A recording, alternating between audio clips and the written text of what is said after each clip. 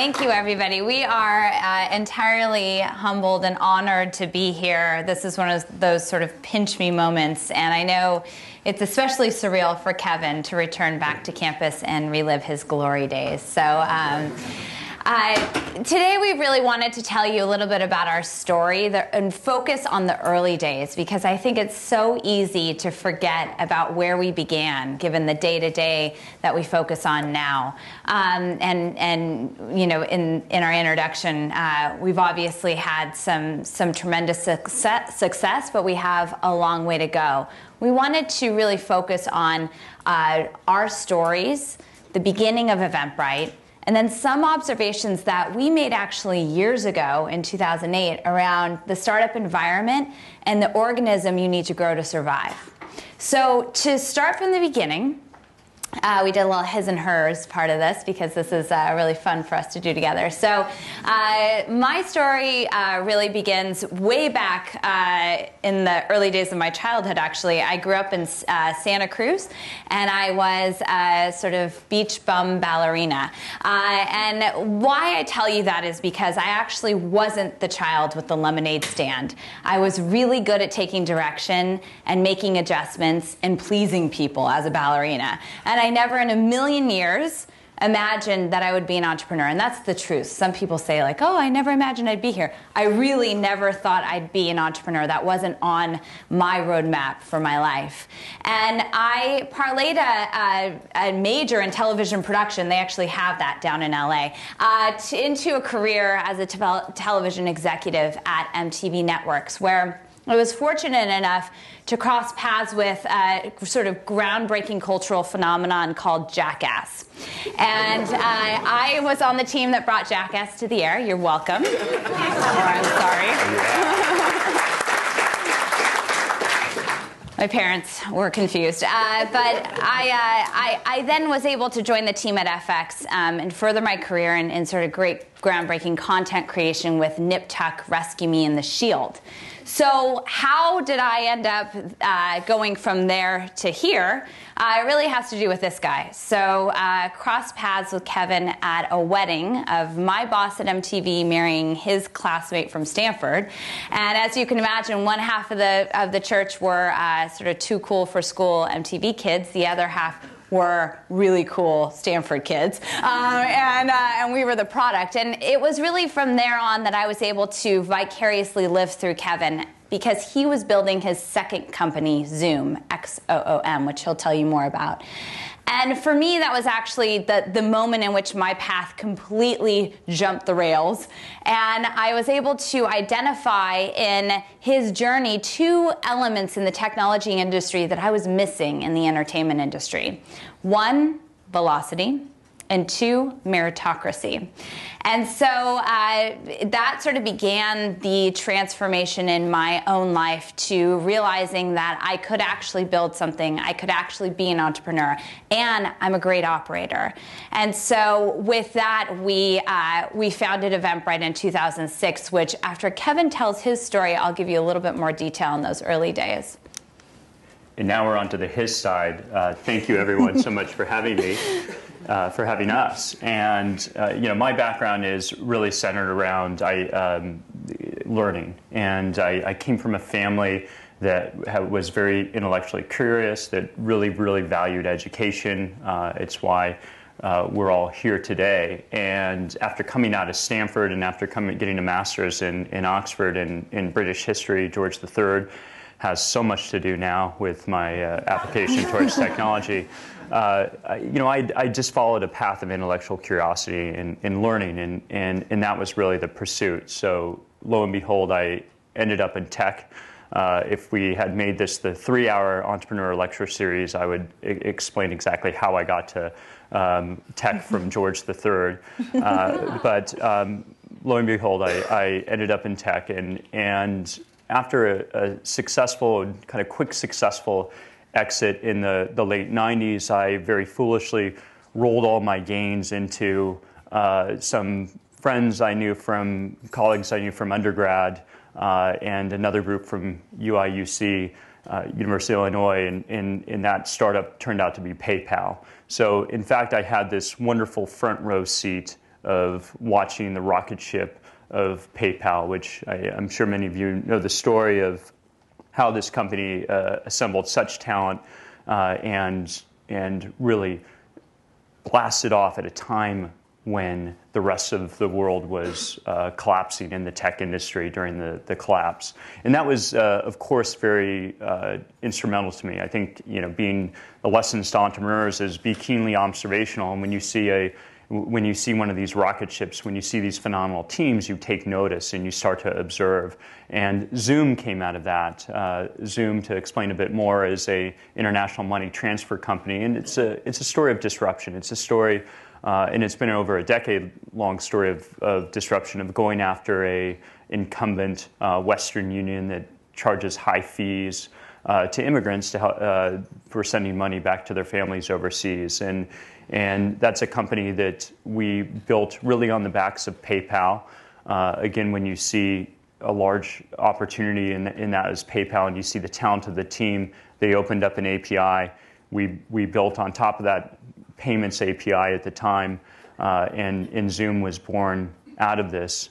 Eventbrite, a transactional business, similar in many aspects. We also started on the back of PayPal, came out of this unusual combination of a married couple and our third co-founder, who was actually based remotely in Paris, and that was Eventbrite. And I'll let Julia talk more about the founding of Eventbrite. Yes, I'd like to point out how crazy Renault was to start a company with a couple. And we weren't married at the time, we were actually engaged. We had never been in the same room at the same time for more than 2 days. So we got engaged, we moved in together, we started Eventbrite, and we got married in the first 6 months. So if that's not trial by fire, I'm not sure what is. And then I had a child a year later. So for us, the three of us, unsuspecting co-founders, all against all odds, I guess, put our heads together and really thought about what kind of industry we could disrupt with technology. And it wasn't about just being disruptive. It was about the idea of democratizing an industry. So when we thought about ticketing, we thought about the ways in which people could access great live experiences and how important live experiences, just like today, are important to human connectedness. We thought about how technology would either fuel or kill the live experience, the offline experience. And our bet was that the advent of technology would actually make it easier for people to gather offline. We weren't sure how, because again, this is very early social media days. Kevin was actually an investor in one of the first social media sites, Friendster. But we had no idea what role online would play in these offline gatherings. But we had a hunch that we could build a product that would be self-service and would effectively enable anybody to gather others around a common cause, a passion, and interest. When we started Eventbrite, we actually started in this warehouse in Potrero Hill. And let me point out, our office was a phone closet in the back of the building. And I remember pushing sawhorses and doors for desks into this tiny little phone closet 3 days after I had just packed up my window office on the 42nd floor of Fox Plaza in Beverly Hills. And I thought, why is Kevin so happy? I mean, he was giddy. His feet were barely touching the ground. And I thought I could maybe trust that the giddiness, there was something behind that. And it's actually the eternal optimism that entrepreneurs have. And that was the beginning for me, of learning how to adopt some of that optimism, and also tapping into what I'd always kind of known about myself, which is I love to learn by doing. And so that's what we started to do. We just started building. There was never a time in the early days when we sat around and talked about things or pondered things or were hesitant. We just jumped right in. So I was the marketing, customer service, and finance department. I found our customers. I talked to them on a daily basis. And finance, I'm great at numbers, but we really didn't need a balance sheet because we were not making any money. Kevin was product development. So I would take our customers' feedback and send it to Kevin, who would then develop our product. And Renault built the site. And we all QA'd. And we did that for 2 years. So it was just the three co-founders for 2 years, and we bootstrapped the company. We actually spent less than $250,000 in the first 2 years of building Eventbrite and getting it to a break-even status. So when we think about the early days of Eventbrite, and we think about Eventbrite as the startup, going back in time, we think about this talk that Kevin gave back in 2008. I'll never forget, we had no team. It was really just us. And we spoke at a university, and Kevin gave this talk about the startup environment and what kind of organism you need to be to survive the startup environment. And we used all these different examples like Netflix and PayPal and even Bebo. And when we were looking back at these notes, because this talk we thought was very applicable to this opportunity, we realized that Eventbrite has actually grown into a company that can fit a lot of these examples. So today we're going to take you through this idea of the startup environment and sort of the three threats or hazards you face as a startup, and then the three characteristics that you must have to have a successful startup organism. So the first is access to nutrients, and I'm going to cover customers. So as I mentioned in the very beginning, we had no customers. So we had to find our first sort of early adopter group. Thankfully, that group lived in our backyard. They were tech bloggers gathering people around tech meetups. So like-minded people gathering for meetups or talks or conferences.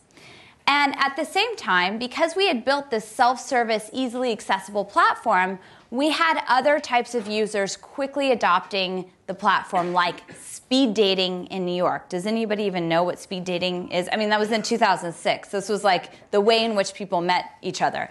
So we knew right off the bat that our customers would be wide and varied because we were building this horizontal platform that could meet the needs of any type of event organizer. And that was actually part of our strategy. It was a little bit crazy, but part of the strategy. And so by staying close to our customers and really building a relationship from the beginning, again, I was the customer service department. I literally was answering customer service emails from the labor and delivery room when we had our first child. And the story goes, they had to take the computer away from me. And everybody said, "Oh, she's so dedicated." And I said, "Well, no, I don't want to know what comes next." And so, having that lifeline with our customers was actually incredibly important to us in the beginning, because not only did it give us direct feedback on what we were building in real time, but it allowed us to future cast what our customers would need as we began to grow. The second sort of fuel to the organism, this startup organism, is something, if we've talked about customers as, I would put them as like the high protein, the most nutritious form of it. Capital is kind of like the sugar. So it gets you going, but it doesn't last. And it gives you kind of a burst of energy, but you can't survive off it on your own. And over the years, I'd gotten pretty good at raising capital with Zoom. Zoom, as a money transfer business, was a very capital-intensive business. We were moving money all around the world. We had massive fraud attacks. We had to build out all these areas that we hadn't foreseen. And so it felt like during those times, albeit very exciting, we were on our heels a bit raising capital. And that was a message to me. That was a message really that in Act 2 that we at Eventbrite would be very capital efficient and be able to lean forward and go after capital when we needed it. So as Julia mentioned, we effectively bootstrapped the company for the first 2 years, and that was on this diet of customers, the right diet. And then it was time to raise money, and always when as the adage goes, the capital's always there when you don't need it. When you desperately need it, it's not available.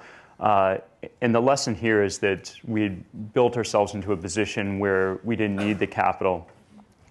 This happened to be, though, in end of 2008, 2009, and the markets collapsed. and we were terrified. We didn't know what was going to happen with the business if we expected a downturn.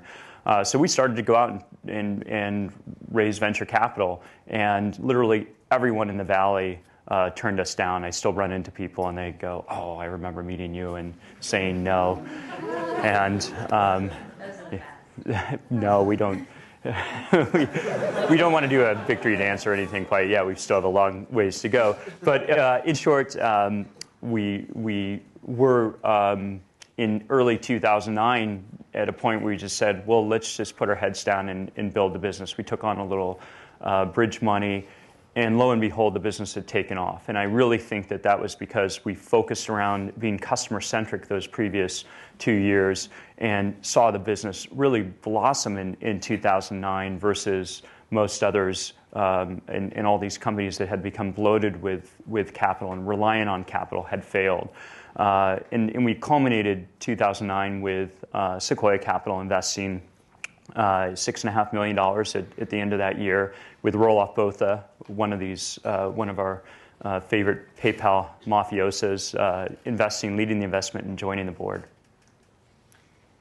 The third thing that we think about is talent. So, it was just the three of us for the first 2 years, and then we actually raised an angel round to hire our first team, and that was around 15 people in the third year of Eventbrite. And that was such a transformative time for us because, being three co-founders, you're doing a lot.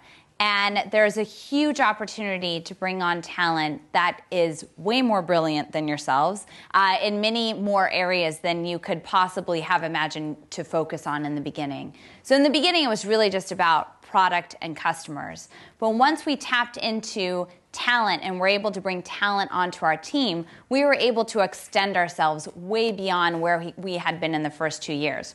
Now, I want to back up and say, in 2006, founding a company and placing it in San Francisco was actually contrarian. I know that's kind of mind-boggling now since we are battling the real estate wars and the talent wars in San Francisco. But the conventional wisdom was that you place your company down here near Stanford.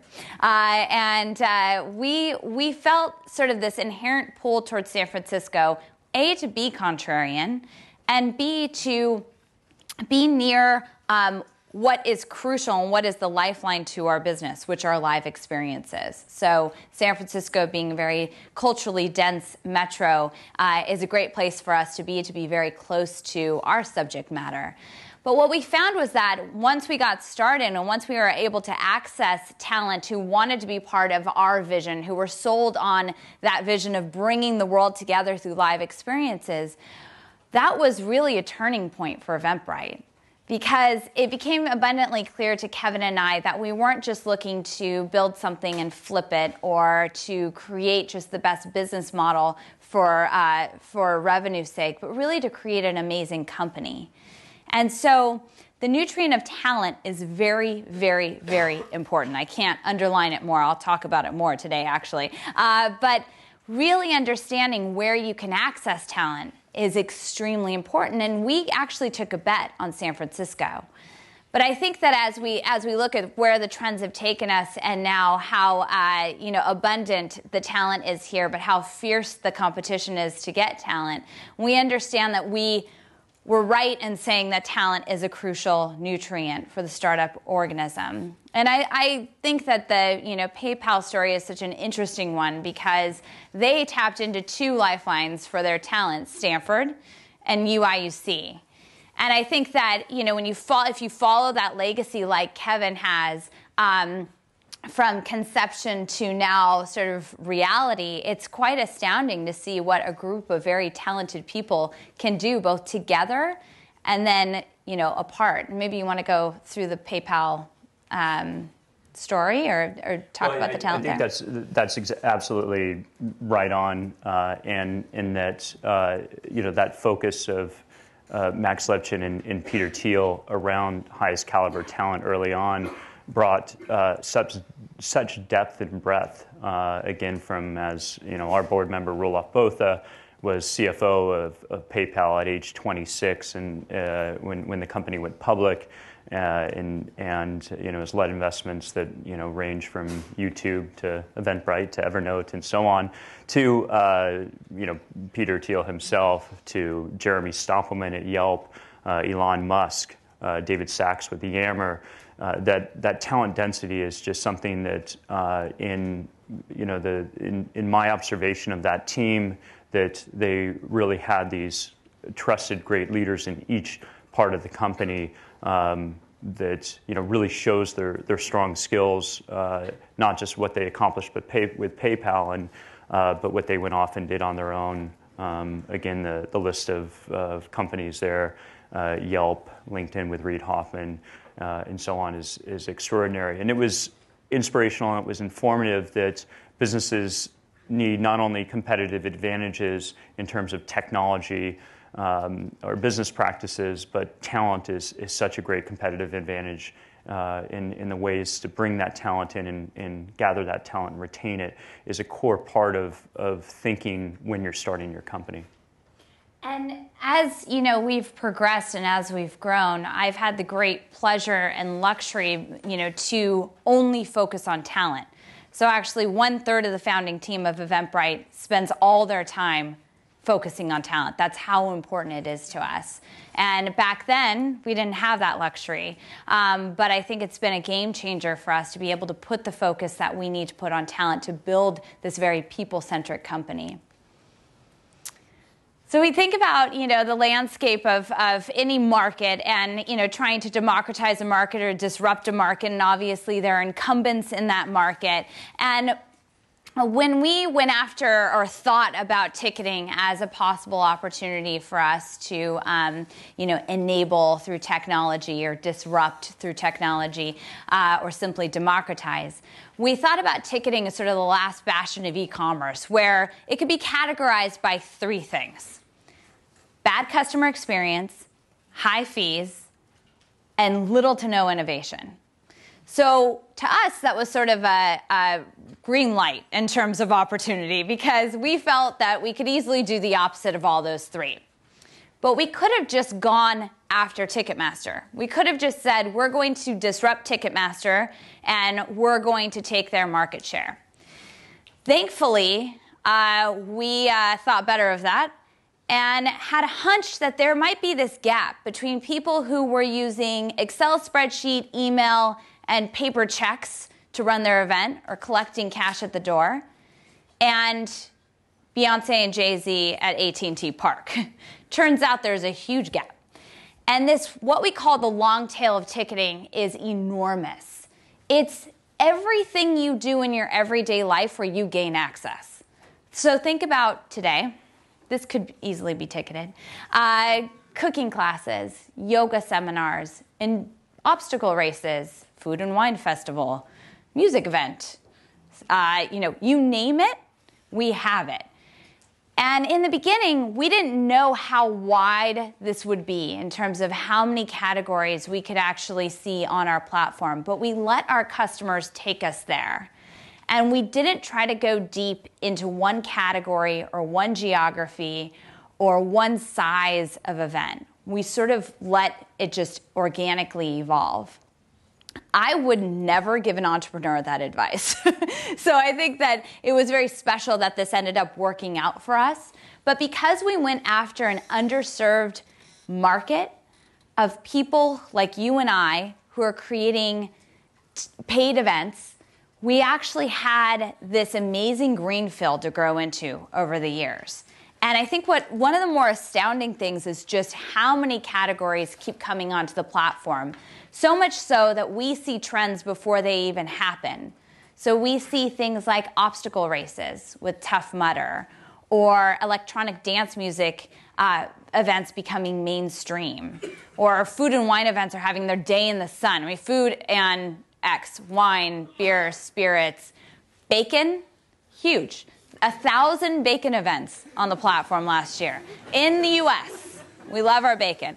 So I think that what I'm trying to illustrate is capturing this opportunity that wasn't from the get-go very attractive is why Eventbrite's here today. and why we're seeing the growth that we're seeing.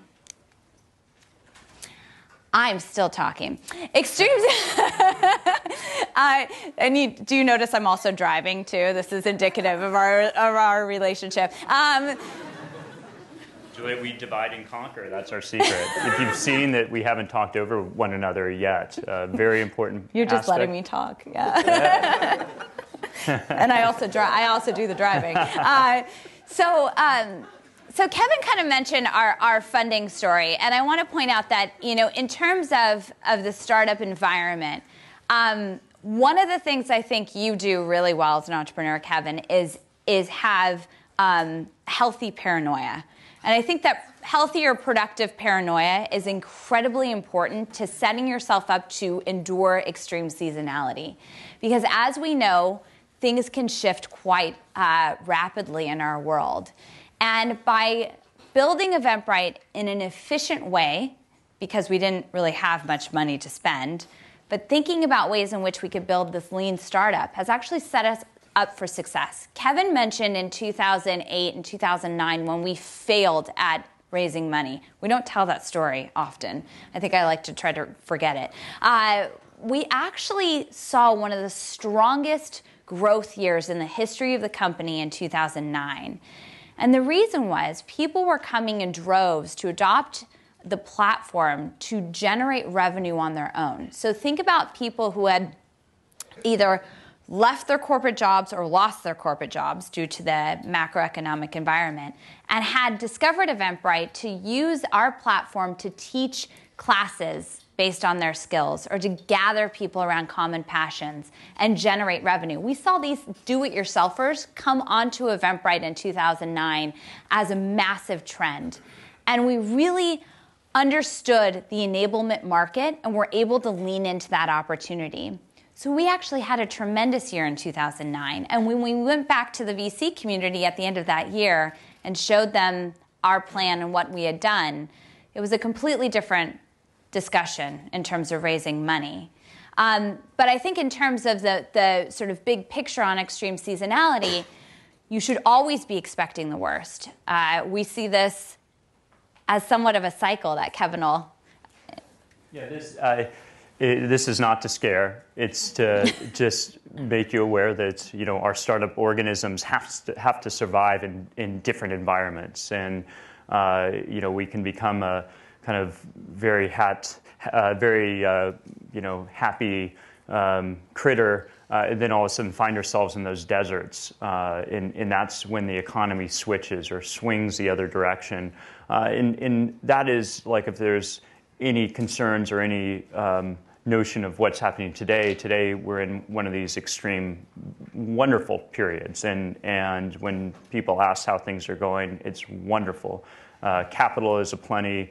There's so many opportunities out there, but things inevitably change, and it's really a chance. It's this Darwinian notion, again, back to the organism analogy or the biology analogy, is that the conditions change, and you don't want to be a non-adaptive critter during one of these periods. And yes, it happens, 7 or 8 years. We can't really predict when it does. If you look up at the kind of last 4 impacts that have really struck hard at technology, you see over those years, it just periodically happens. And we talk a lot about the pendulum of capitalism and how, as a startup, we act during each of those periods. So when times are going really well, we want to certainly take advantage of that. But we also want to think of how we continue to increase our efficiency. And you're starting to hear that in the market today out there. There's more tweets and discussions of, well, things might be getting a little overheated. Let's really think about the money we're spending, because at some point the pendulum, it never shifts back to the center. It always swings to the extreme other direction. And that's, again, that Darwinian period where survival becomes a challenge, and building an efficient organization, being able to say, having optionality, that you're not just dependent on your next $20 million venture capital raise that you've planned out, and then the market window closes, that dries up. What do you do in that case? That is the mode of thinking as a startup, is to have an option A, B, and C, and not just the option A of the big financing. So we think about this startup organism and the optimal traits that a startup should have to weather these conditions. And we think about, first and foremost, this highly efficient organization that Kevin has outlined. And maybe you want to double down on that. Right. Well, so taking this example, highly efficient, this dovetails to that notion of surviving that seasonality. We developed certain attributes. I wouldn't say that they just popped up by accident, but through a lot of iterations and tests in the early days of Eventbrite, we did various things that we learned and observed from that really helped us to define our business later on. For example, if you put down a $0 value ticket, you can host, as an organizer, you can host a free event. And that was almost an accident. We didn't intend to set out to build a free event functionality. We went out to build functionality that there was a member, non-member, and member of the press, and the member of the press would be free, or we wanted to have the option of having that free registration type. And lo and behold, people started publishing free events. And they published them in a far greater number and percentage than actually the paid events. And our initial, we were kind of aghast, like, they can't do this. They're using our product and we're not being paid. And then we took a close look at that and looked at the content being created, which was in its day and still is being indexed by Google and search engines, the invitations, the awareness that was being raised by those using Eventbrite as a free service. And when we started to look at this in a quantitative measure, we found that was actually fueling the growth of the business. That more free events out there begets more organizers, and this virtuous circle grows. In fact, another area of efficiencies we really latched onto is this notion of what we call attendee to organizer, ATO, which has the unfortunate same acronyms as account takeover, so please don't confuse the two of those hackers out there. But our ATO rate was that percentage of attendees, and it's measured in basis points, that convert to paid organizers.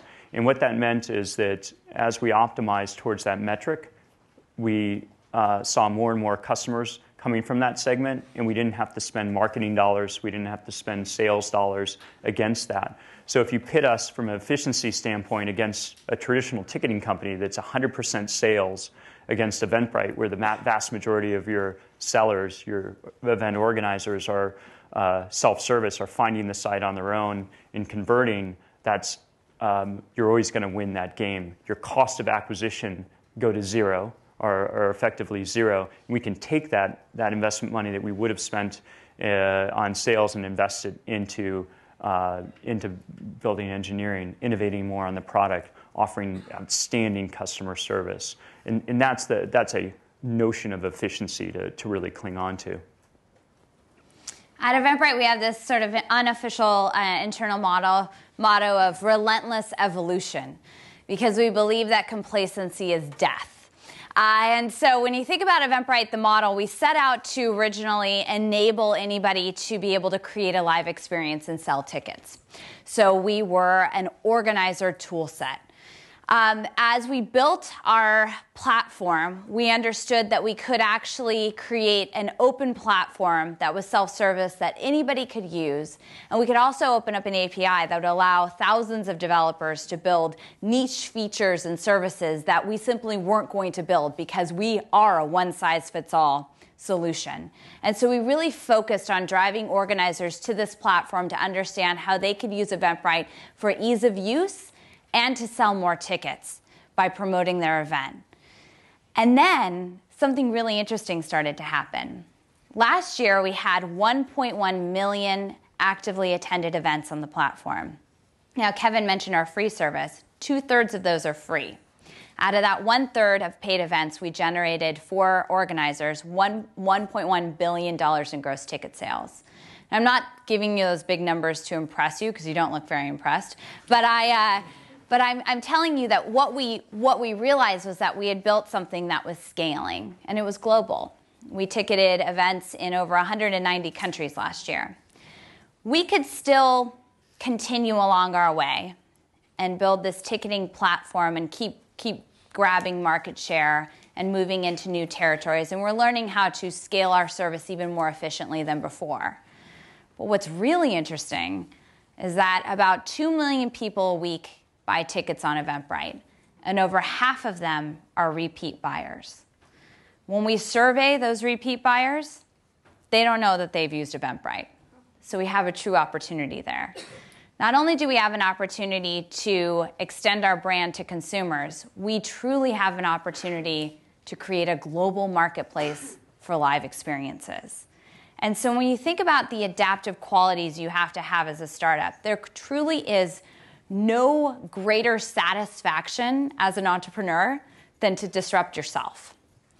And I think right now, this very day, our team of 450 Brightlings throughout 8 worldwide offices are stretching themselves to imagine a future where we are the de facto place that you come to find live experiences. We have to become a consumer habit to really achieve this idea of the marketplace and to really nail this idea of liquidity. And that's so exciting to us. And we could, again, be just building this global ticketing platform and eventually move up to the head and try to go after Ticketmaster once and for all. But we've identified this opportunity that's just too great to pass up.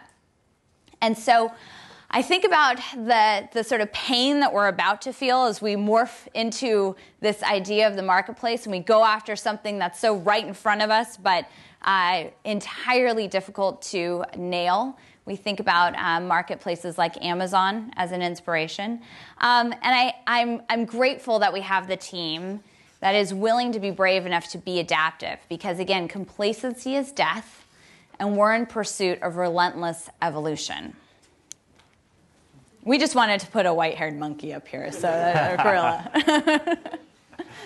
So Julia talked about the adaptive qualities of our startup organism, and we talked about our shift in movement into the consumer side, and that's an enormous bet. Another one, by the way, that we always should mention that you've all witnessed over the last few years is the movement to mobile. It was something internally that everyone at Eventbrite realized, and we just said, let's sit down and let's spend X amount of time and move everything over to the responsive web, to the native apps. And it's that type of, again, adaptation, I think in that more universal example that companies need to go through. Otherwise, if you look back again at maybe my George III history, lessons do pay off. If you look at these repetitions of history, you have brick and mortar retail is being disrupted by the internet. In the same manner, now we see traditional web companies being disrupted by mobile. So that adaptive nature is just absolutely key. But differentiated is, first and foremost, a lot of what we think about in terms of beating the competitors. You don't, if you've read Peter Thiel's book, you've read about you don't want to be an undifferentiated airline. You want to have this competitive, sustainable advantage. I'll mention a couple about Eventbrite, and one is that the service is self-service, and that sounds like a duh kind of moment, but when you're moving billions of dollars in small amounts all around the world, it's actually just a real honeypot for hackers, for fraudsters, and so on. And so we've continually been under fire from fraudsters, and as a result, over the years, we've built a fraud detection and deterrence team that in the engineering and operations around that we consider very proprietary and give us advantage. When we see new competitors entering the space or trying to gain any kind of scale, fraud really acts as almost a air cushion of sorts. We've effectively deterred fraudsters from our site, and they swarm over to a competitive site or a like site and overrun that. And that's from the kind of algorithm side and also the operations side of creating a silver bullet to stop the bad guys, but not stop your customers in a self-service manner. So that is a kind of specific example of differentiation. The other that we alluded to that Julia will speak to is just around talent and thinking around talent as a differentiation. Sure. So in 2009, when we raised our $6.5 million from Sequoia Capital, we were at a stage in the company where we knew exactly where we wanted to go and who we needed to get us there. And the plan called for us to grow our team of 30 to 100 in less than a year. At the same time, we were watching all of our sort of fellow tech entrepreneurs go through their own hyper-growth stories and come out the other end with broken cultures, the loss of identity, and they really had to go back and self-correct on some of the hiring mistakes they'd made, or they'd kind of lost their way in terms of the soul of their company. So the idea of growing from 30 to 100 terrified me, and at the same time, I felt this irrational love and loyalty towards the company, not unlike what I feel for our own children, to be honest. So I put all of that together and realized that the only way that we were going to go through this hypergrowth state and grow our team successfully was if somebody, and preferably a crazy person like myself, but basically any founder, you have a little bit of crazy, would be focused entirely on people. And I think what I realized about myself is that, through this journey of being an entrepreneur and trying to blend my background with in television with this newfound reality as an operator of my own company, I realized that I had a keen sense of how I wanted to make people feel.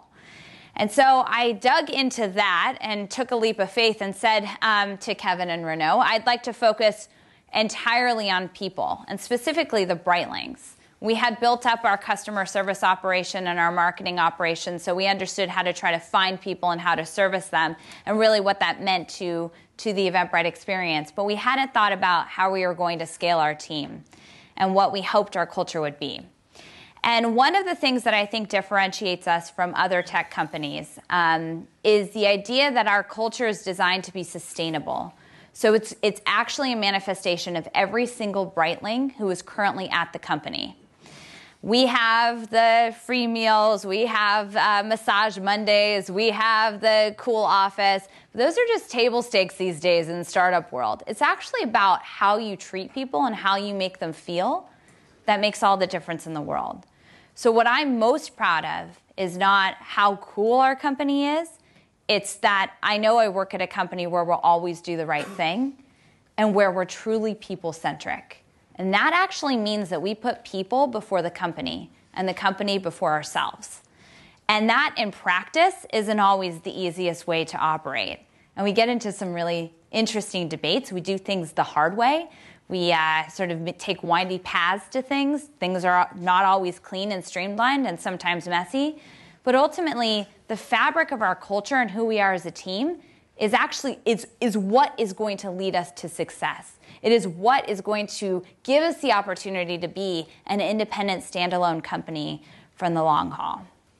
So we did a lot of talking. I hope you guys gleaned a little bit from us about the early days of Eventbrite, the startup environment that we've observed, as well as the 3 traits that we think are optimal towards a startup organism. But now we want you guys to let us have it. We want your hardest, most awkward questions, or not. Hold on. Do you mind if I start, before we go into the audience, can I ask a couple quick questions, just because I know these are questions that might be on people's minds. And first of all, thank you, that was fantastic. I get now how Eventbrite's really the unique love child of all of the experiences that both of you brought to the table. And it adds a lot more color to me. I wanted just to first ask a question about being a married couple as a co-founding team, and just go deeper onto that. Is it more easy or more difficult to have honest work conversations with someone when you know that you're going to be going home with them at night? Well, yeah, I think you answered that. It's very simple. I mean, backing up, as we're married, we have to be very cautious and aware of the rules of engagement because you don't just create a feud with a co-founder, you disrupt a wonderful relationship. So, and we, as we reflect back, we really found and we really thought about how we're complementary in expertise. And Julia's passionate about really bringing on and retaining talent as a core aspect of the business, and then whatever I do becomes very complementary. And so a key to it is not to overlap. But the other side of it is that there just has to be a truth in directness. It's something we're always working on, but I'm proud of the fact we got through a whole presentation together without talking over one another or anything.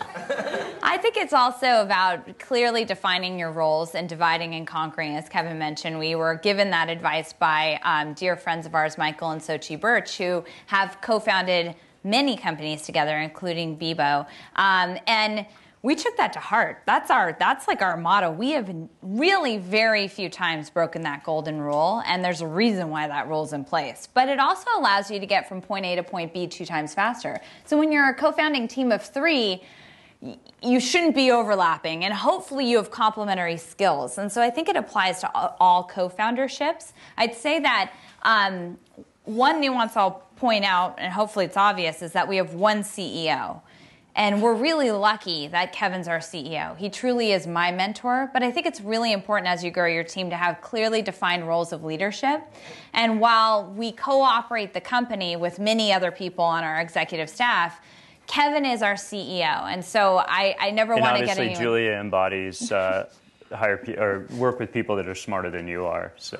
Yeah, exactly. So I think that for us, it's worked out. I'm not really sure where that went, but you were. Anyways, I think did I say that in reverse? Yeah. No, the best.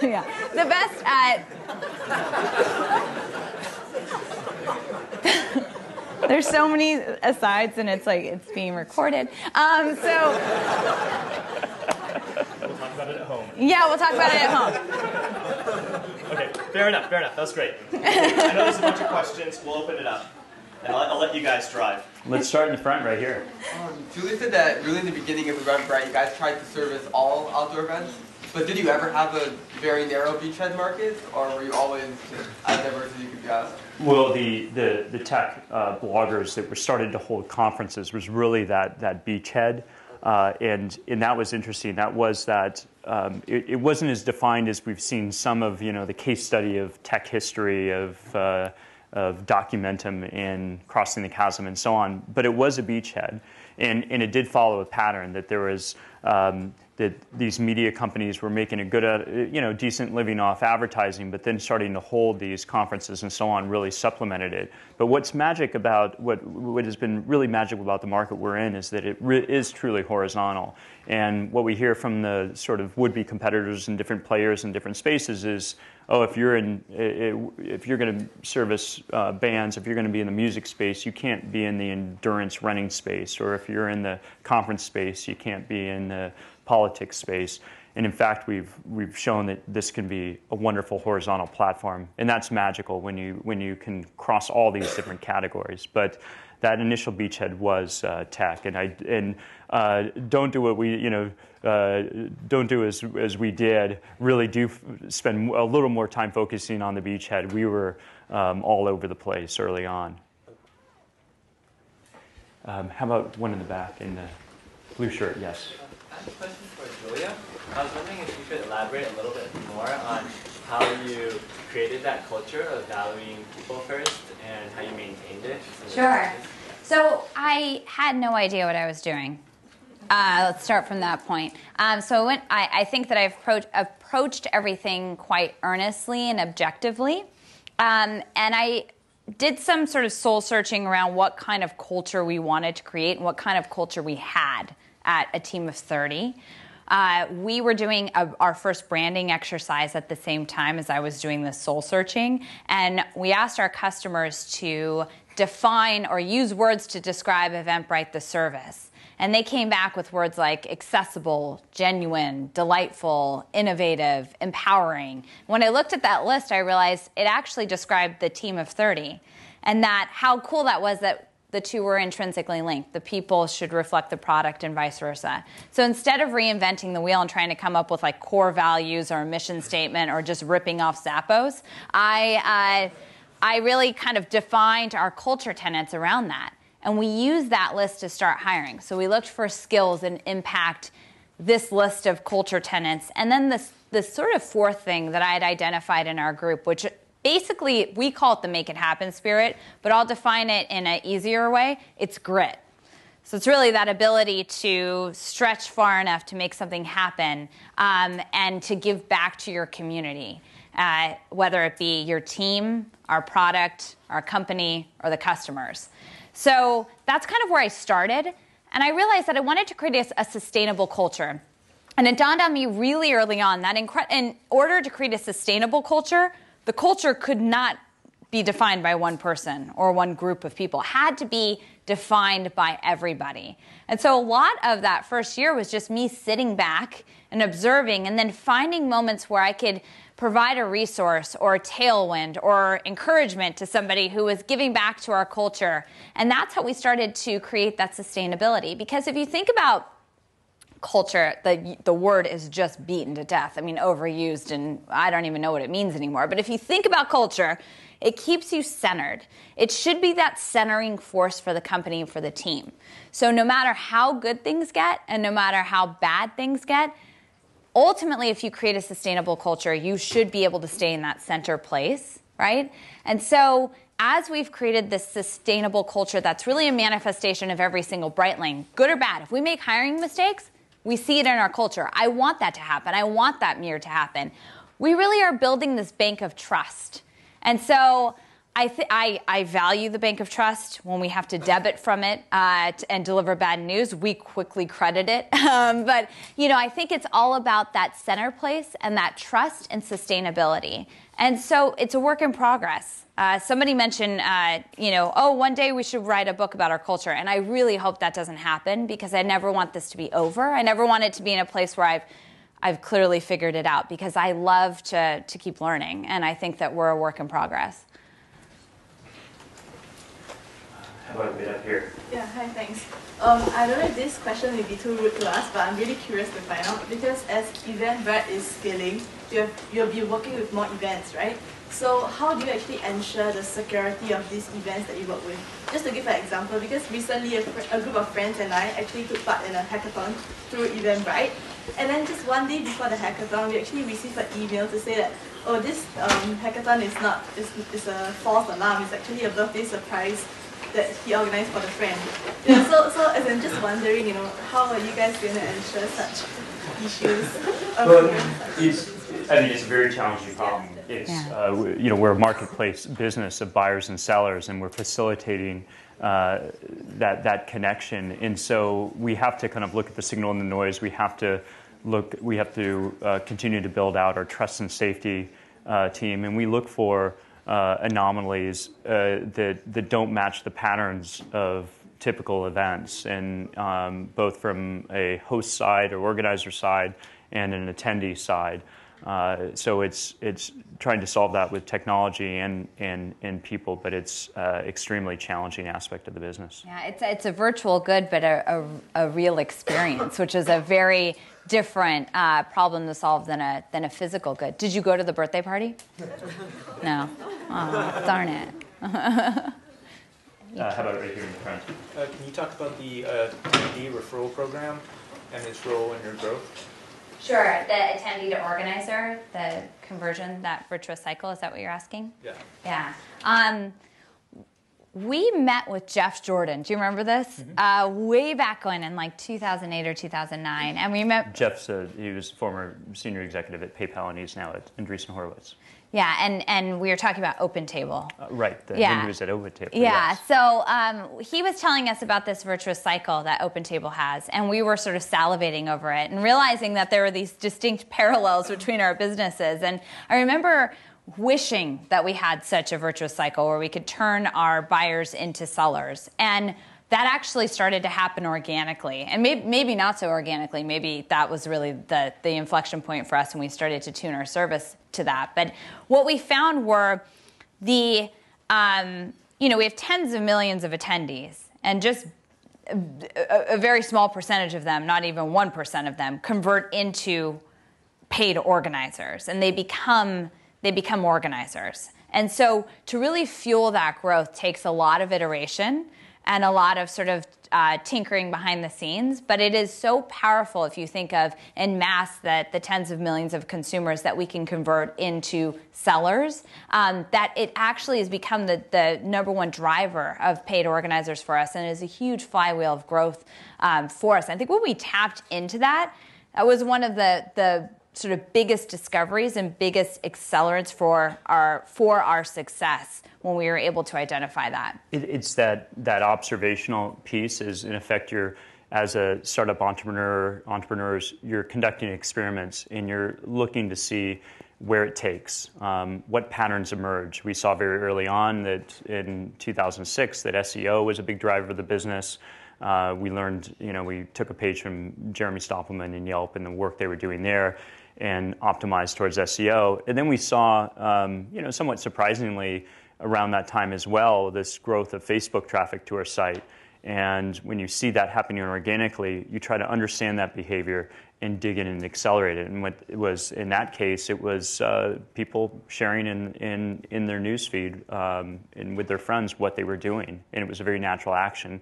And then you accelerate it. A PayPal lesson there is PayPal really drafted off eBay. At first, it was merchants on eBay started to integrate PayPal, and it wasn't a proactive program of PayPal. They saw it happening organically, and they built features towards that, and it took off. So really, as an entrepreneur, you want to find those vectors of growth, retention, different drivers of the business, and oftentimes when you conduct all these different experiments, they'll come to you.